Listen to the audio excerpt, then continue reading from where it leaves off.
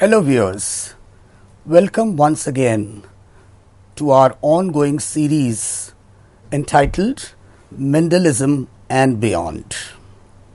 In the past few lectures, as you must have noted, we have spanned an entire spectrum of the tetrad analysis, gene frequency combinations, and along with the crossover frequencies, we have talked about the ordered and the unordered tetrad analysis, which is helpful towards the creation of linkage maps. So that means we are now ready to talk about the other complicated aspects of construction of the linkage maps.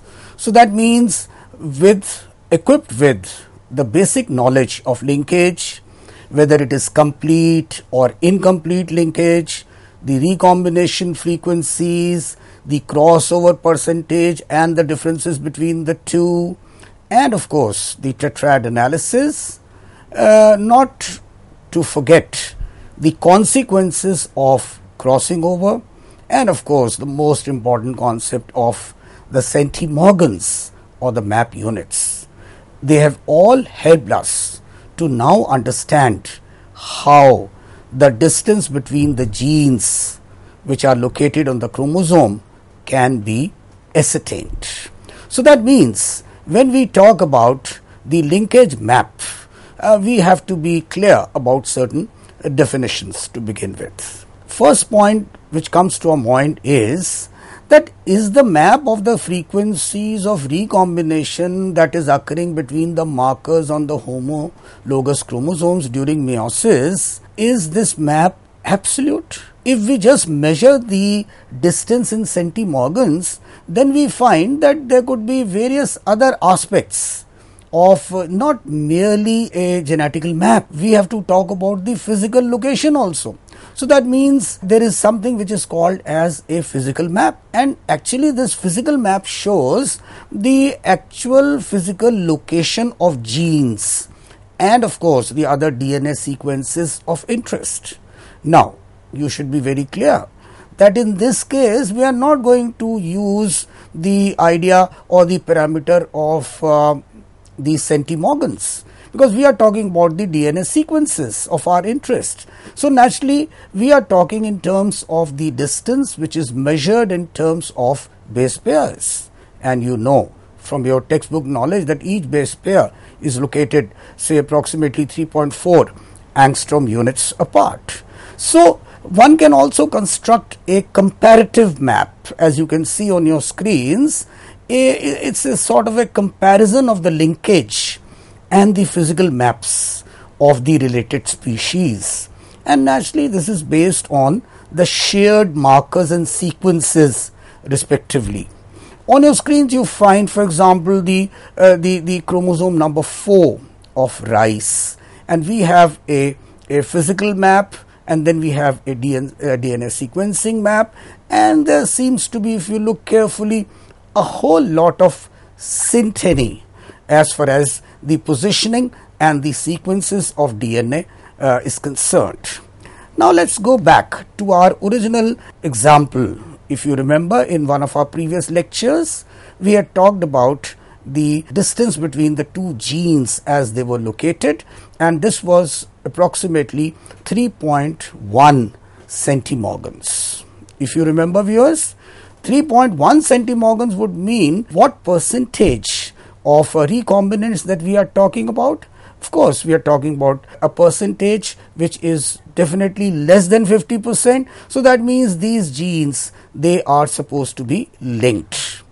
But then when we choose a particular distance, we should be now concerned about what this distance really means in terms of the strength of linkage. So that means greater would be the distance, that is the physical separation between genes on a chromosome. Obviously greater is going to be the genetic distance between them. So in other words, there is some sort of a correlation between the genetic map distance and the physical distance. please understand, viewers, they are not synonyms. So that means greater the physical distance, more would be the chances of the actual physical exchange of the genetic material between the non-sister chromatids of a pair of the homologous chromosomes. But then one thing is clear, that this correlation may not always be absolute, because there are so many problems. On your screens you find a depiction of a map which is between the two genes W and DM. So more would be the distance, more would be the chances of the crossover to take place, more number of chiasma, more recombination frequency, more crossover percentage, and lesser the distance, you would find that these parameters would be less. So that means there is another problem which we are faced with. When we are comparing the male and the female, say especially of Drosophila melanogaster, we find that the frequency of recombination is going to vary between members of the two sexes. That means between females and males. This would also mean that within the same species, we have to construct different map distances and their genetic maps, even though the physical chromosomes of both would be homologous and would have the same linear gene order. So that means there are other problems. For example, male in Drosophila has no recombination at all. You remember, this aspect we had discussed in greater details when we were talking about the recombination frequency and the lecture on linkage and crossing over. So that means if there is absolutely no recombination, then what do we talk about the map distance? The map distance between any pair of genes located on the same chromosome would be nothing but 0. So although genes on different chromosomes will undergo independent assortment, all right, but then within the genes, that is their order, they would be 0. So that means we are now looking at so many departures from the expected correlation in the physical maps, because it was very easy said than done that more is the distance, more would be the crossover percentage, and more would be the recombination frequency. It may not always be true, and we have to now think of various problems. The first problem which would come into our consideration would be what about eochromatin and heterochromatin? Because there will be many areas which would be genetically active and the others would be absolutely condensed and positively heteropyknotic.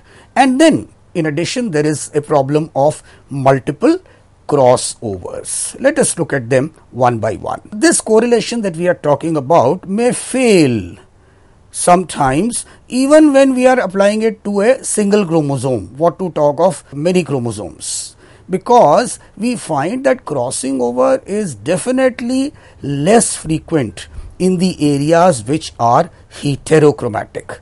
So that means within a given length of heterochromatin, the length would appear much shorter in the genetic map, but then the actual length of eochromatin is different. So how can you get a realistic picture of the physical map? In our opinion, it would be in fact a distorted picture of the physical map, because the heterochromatin measurements are interfering.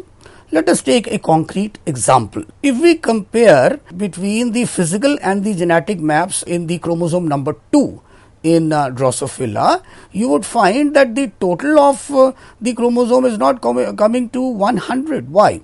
Because we find that eochromatin area is there, and in the middle the area which is surrounding the heterochromatin is say to the tune of 3 centimorgans, and this area signifies that there is very little recombination which is taking place in this heterochromatic area. And now we are having the two genes in consideration, which is PR and CN, and they appear to be 3 map units apart. Okay, but this is not enough.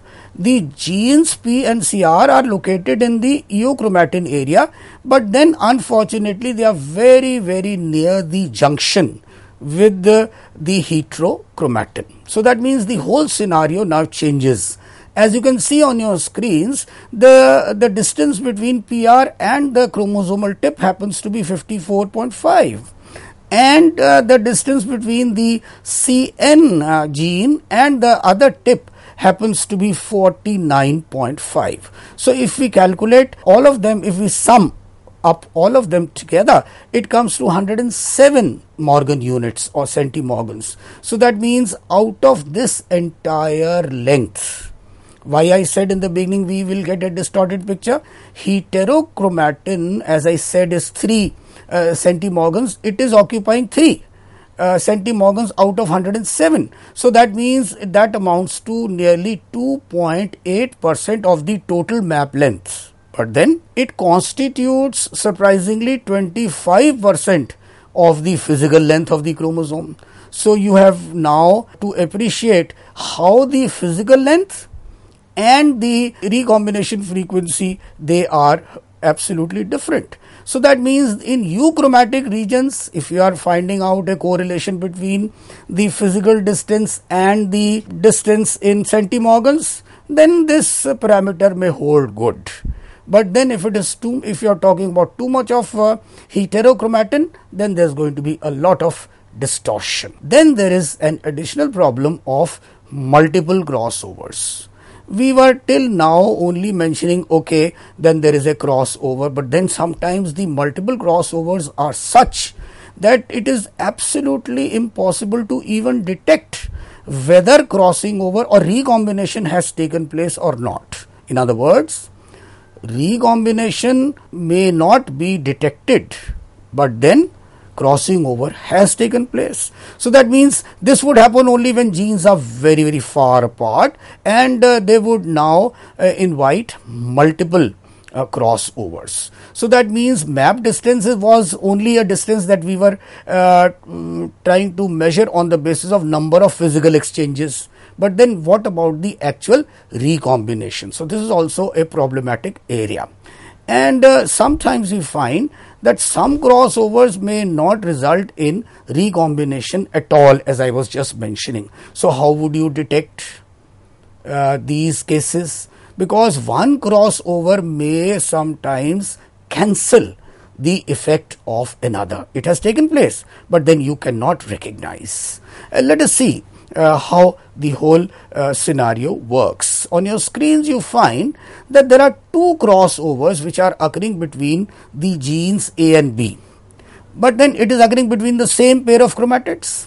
So finally what you find that there is a recombination between A and B genes, but on the diagram which is on the right you find that all the 4 combinations which are made are non-recombinants for A and B, and the other 2 also for small a and b. So that means crossing over has taken place, not 1 but 2, but then it depends on the position where it has taken place. This may go undetected. And how would you include this in our calculations? We would see subsequently when we are talking about the 3-point crosses. So that's in this case crossing over has taken place, but then no new recombinants have been found. This is problematic. So that means obviously the right estimate would never be there, and the observed recombination in this case we will find that the value whatever we get is a definite underestimate of the true exchange frequency, because exchange has taken place, but we are not taking into account the frequency and the map distance between the two. And of course we know that minimum recombination frequency between genes is 0, all right. So that means we find that in higher organisms there is another problem, that crossing over is normally not possible in segments where the genes are say nearly 10 centimeters apart. They have to be a little greater than that. So that means what about the data of the closely linked genes? We are going to use this data for making the genetic maps and of course the crossovers which are going to cancel each other, and we will avoid them. So that means maximum frequency of recombination between any 2 genes is 50%. This we have repeatedly said in many of our previous lectures. No matter how the genes may be, 50% is the upper limit. And if the genes are located on the non-homologous chromosomes, and even if they assort independently, they would still show 50% recombination, which is the maximum one. So that means let us take some other examples as to how the parental recombinations are going to come through.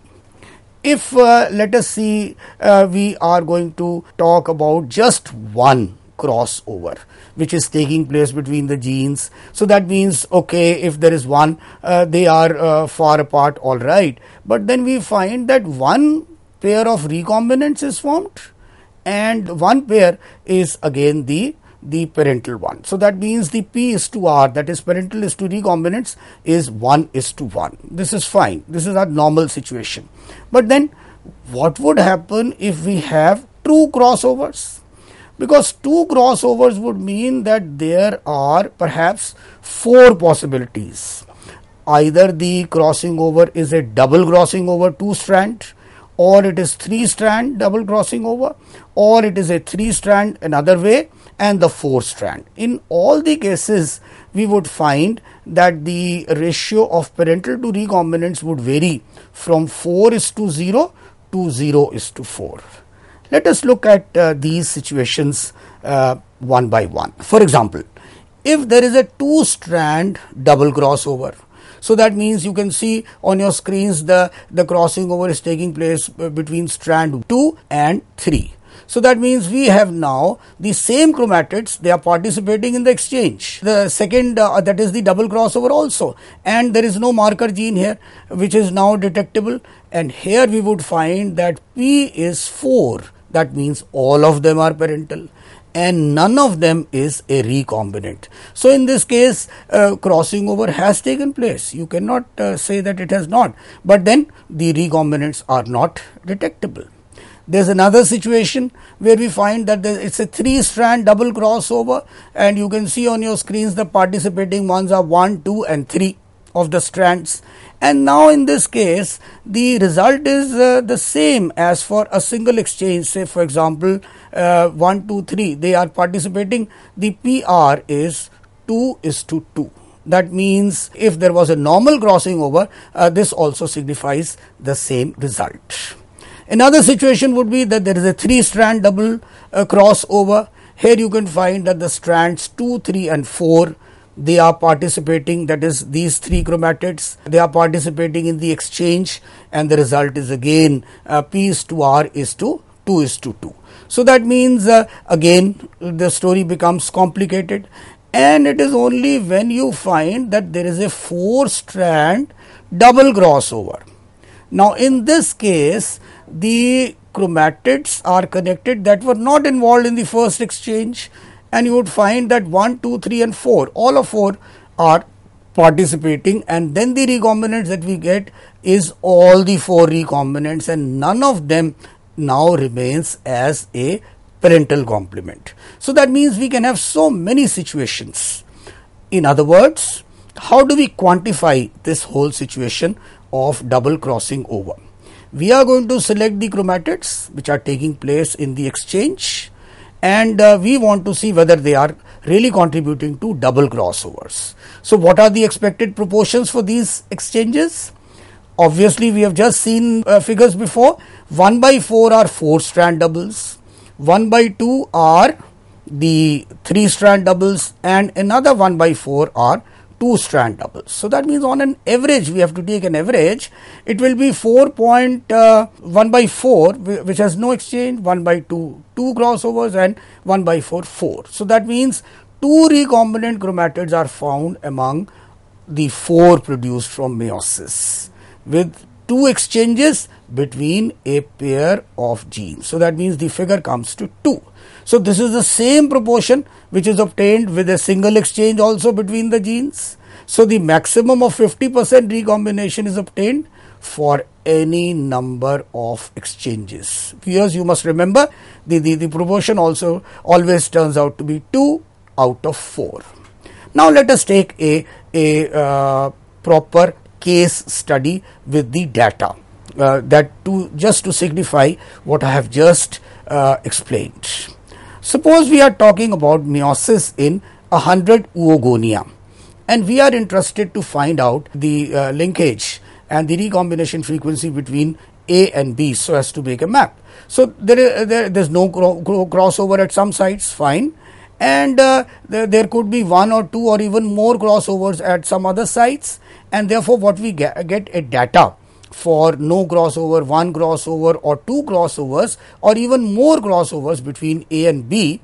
We find, as you see on your screens, quantitatively we have no crossovers in 70 cases, single crossover in 20 cases, double crossover in 8, and just 2 cases of triple crossover. So you can see on your screens and make up your mind immediately that out of 100, total of 100, 70 are not showing any crossover at all. So that means there's no question of having a recombinant here. Now, as I mentioned earlier, there could be a single crossover and yet no recombinant, but then for the time being we are talking in terms of 70 and 30. So that means the genetic map distance between the two loci A and B, from our calculations of the data, we find that the average number of crossovers is 0.42. How did we arrive at this figure? We found that out of these total 100 meiotic products, we found that 1 crossover, 2 crossover and 3 crossovers, they were multiplied, the average number, and the 70 out of 100 was also included here, which was multiplied by 0. So the total came out to be 0.42. Now this would mean that, can you exactly see these exchanges? No, we can't see these exchange points on a chromosome, but we can definitely find out that they do exist. And how do we find their presence? Obviously, it is on the basis of the recombination of the alleles that are flanking or that are located around these points. So that means the underlying important conclusion that we arrive at is that counting of the recombined chromosomes is going to give you the number of crossover exchange points. So basically it is the recombination of chromosomes. You remember, viewers, the first genetic map was given by Alfred Sturtevant, and he observed 2-point crosses, and he started the marker order, as you can see on your screens, which is a historical picture of his work, and he talked about the different parameters of the genetic map. Let us take another example of a 2-point test cross, because here it is a 2-point cross, and we find that wild type Drosophila female is crossed with a male homozygous which has 2 mutations. What are these mutations? The small vg is for short wings and the small b is for black body. So that means this cross would tell us that all the F1 flies would have long wings and would have a grey body. That means the dominant and the recessive relationship holds. Looking at your screens, you would find that the 2 parents of Drosophila would give rise in the that is the F1 generation, they would give rise to long wings and the grey body. Now the F1 females were test crossed with the vestigial black males, that means small Vg and B double heterozygotes, and it was found that the results had 4 phenotypes. 2 of them were abundant and the other 2 were rare. Obviously, the abundant phenotypes were parental and the rare phenotypes were the recombinants. Let us try to find out how rare were these recombinants. We found that the vestigial and black genes are linked. Why do we say so? Because their frequency is less than 50% of the total progeny. And the second conclusion we arrive at is that they are on the same chromosome. So that means the average number of crossovers in F2 between small vg and b would be determined so as to find out the distance between them. On your screens, viewers, you will find that this is the data which was obtained in the 4 progeny of the test cross. And we find that 820 were parental out of 1000 and 180 were recombinants. And that means it was 415 plus 405, 92 and 88 taken together. So that means how do we give the notations? We say the number of crossovers for each class we take is first to be included in parenthesis, and then the other number denotes the frequency of that class, and the average number also includes those progeny which do not add to any chromosome crossovers to this data. So if we look at the screens, it comes out to be 820p plus 180 recombinants. Total is 1000. Recombination frequency is obviously between the R, that is 180 by 1000 is equal to 0.18. So we have recombinants 0.18 and non-recombinants we have 0.82. Fine. It means that the VG and B have a recombination frequency of 18%. Which is equivalent to 0.18. So we conclude that they are located 18 centimorgans apart on the chromosome by the formula of the number of recombinants by total number of test cross progeny into 100 would give us the recombination frequency or the map units. In our next lecture, we would be talking about the 3-point cross, considering the advantages and the disadvantages of the 2-point cross which we have just mentioned. Thank you.